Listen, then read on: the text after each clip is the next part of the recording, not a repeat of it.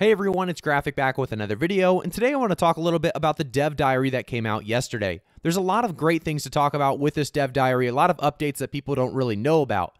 When I'm talking about nerfs, buffs, and so much more when it comes to the actual game itself, whether it's the roadmap update, weapon balance, territory control, or even crafting. So I took down a ton of notes myself, but I also have some notes from other people like Bogus in the comment section of New World. We have people from New World subreddit and others as well that have contributed to this list. So I'm going to go through, make a quick overview of what you should know and what you need to know for this next updates or updates coming. But the first thing we have is postponing leaderboards. We saw that leaderboards were on the list for this roadmap, and they just aren't here yet. And we expected them to kind of be here by now, or very, very soon. And I think they are still coming very, very soon. They just want to make sure the leaderboards are working properly as intended. So do expect leaderboards to take just a little bit longer. The new expedition is coming. It's going to be a unique mix of Amrine and Starstone. They joked about maybe, what did he say? Starmine? I think he joked about putting Starmine as the name for the expedition. I don't see that coming. I think they are going to come up with a different name. They didn't seem to love the idea of Starmine when he mentioned it in the dev diary. So for that reason, a mix of Amrine and Starstone, we'll just keep it at that. Winter Convergence event in December. This is going to be huge. A lot of people excited about more and more events coming to New World. Well, Winter Convergence is coming in December. Sandworm and Brimstone will be a raid boss that is coming to PTR soon. It is intended to be extremely, extremely difficult. She said in the lady said in the dev diary that it's going to be one of those things that they want to be almost impossible for players to do. You know, very, very difficult basically. So expect that. We have cross-server OPRs coming soon. And by the way, cross-server OPRs will lead to cross-server instances. So expect arenas hopefully to follow in form there, and then maybe even expeditions or anything of those sorts with instances. Cross-server is a huge, huge deal. I want people to realize how big cross-server coming to this game is. Gear set management is also coming. That's absolutely massive for this game. We knew about it last dev diary, but they talked about it even more, and they are continuing to work on this. Progress is coming in big waves with gear set management. So expect a way to quickly take off all your gear and put on a different set or different, set pieces that you need to put on for gathering, crafting, PvE, PvP, whatever else. We get to the next one. It's going to be Transmog. It's a work in progress. Hang on to any armors that you want to transmog. So if there's any really, really cool armors that you like the way they look, hang on to them, as you'll need those to actually transmog some of your specific items to look like others. That's going to be a very, very cool and give us kind of that display of, what we want to look like is going to be so much easier now than just, equipping whatever you can fit on you and then using skins to make yourself look cool. Creator campaign will occur simultaneously with the fresh start servers. So there's going to be a return of Eternum, which we talked about a little bit before this video specifically, but return of Eternum is going to be a big deal. We'll talk about that more after this video as well. So we have weapon balance as well. This is going to be a big one for a lot of us, whether it's the weapon nerfs or the weapon buffs. We will be moving heavy-handed with balance in the future to prevent weapons from getting out of hand. So the big thing here is they're reducing stamina damage of musket. This is their solution to muskets on the mountain. But that's not all. They're also nerfing the damage when it comes to range. They think they're going to take off fall off damage. So let's say at 200 meters, you do 3,000 damage. At 300 meters, you do 1,500 damage. At 400 meters, you do 1,000 damage. Obviously, that's a very rough estimate, and that's probably not even close to what it actually is going to be. But to just give you an example, the farther away you are, the less damage you're going to do in general is the idea of muskets, because you don't want to nerf them to the ground, obviously, although some of you probably do. Muskets do deserve a little bit of a spot, of course, in these OPRs and in the arenas as well. So flamethrower will be nerfed. Mana consumption will be significantly increased. When you turn on your flamethrower, you're going to notice you turned on the flamethrower because your mana bar is going to be depleted pretty heavily. Also, the viability of blocking, stamina damage is being looked at right now, and they are going to actually make the viability of blocking much, much better. So if you're a person that likes to use the great sword or the hammer and, sword and shield and all these tankier weapons, you're going to be able to block much better here in the near future with some of the viability changes coming to blocking. So blocking in group combat is being looked at as well.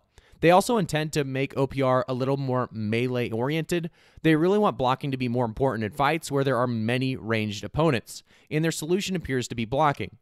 They also love having snipers in OPR. They just know, it's a little overtuned right now. So they will remain, giving that spotlight to muskets and bows in OPR is my assumption as well. So I do think, how do you have melee? How do you have snipers? Well, what I think is going to really happen here is mages are going to kind of get the back burner. We're not going to see mages used near as much if they continue to buff up melee. Also loving the idea of snipers in OPR. I think mages could have a rough little spot in the next couple of patches. Looking at how scoring works in OPR to incentivize players not to stat pad with bows and muskets, so stat padding in OPR maybe not going to be the case anymore. There's no plans to add a group finder for OPR or Arena. I do hope they change that. I like the idea of being able to search as a DPS and finding a group with a healer and a tank if that's what you're looking for. But, it's not a big deal. I think you can find most people right now in recruitment chat, or you have buddies you can search solo with and make friends doing solo queues, and eventually, like I said, come into that pre-made status. So next up, they have territory control. When you leave a company, there will be a 3-day cooldown before you can join a war. There's war fatigue coming soon as well, limiting the number of wars a single person can do in a day. This will be account-wide, by the way. They will be adding time windows to territory influence. So in an attempt to drive players to these zones, let's say, you have a 4-hour period, 4 p.m. to 8 p.m., this area will be open. And that means that people will be able to go over there and push those influences in these territories at those times. And by the way, 4 control points will control the amount of influence generated. So there's going to be a multiplier added, or you can actually control more than 1 fort in a territory at a time. They're going to be adding more control points, by the way, it sounds like. So let's say there's 4 or 5 of these, and you control all 4 or 5. It's going to be a very, very fast push compared to what it was previously.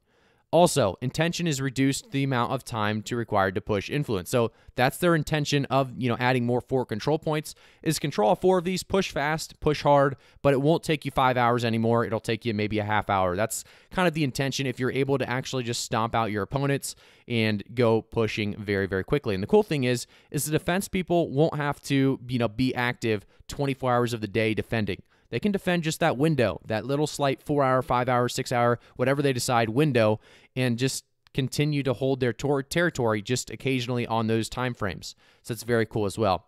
Practice wars are coming, but not on the roadmap right now, so don't expect practice wars to come too soon, but they are on the way and they're working on it. Crafting is next in line. New trade skills will be added soon. Nothing specific to say about it yet. No plans to improve how recipes work and can be seen in the UI, but there are plans to increase the depth of crafting. But really, they don't have much to say about that quite yet, but a very, very exciting kind of look into what is coming.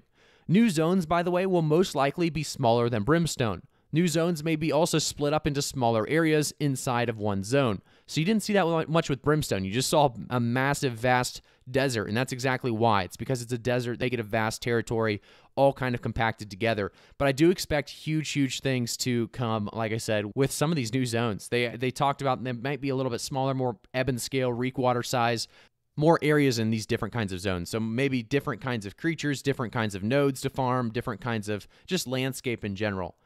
Big focus on open world PvP, though, is what I'm hearing with the timing windows coming from, gaining or generating that influence. So that's exciting stuff for sure. I'm going to look through some of the stuff I noted now to make sure I didn't miss anything.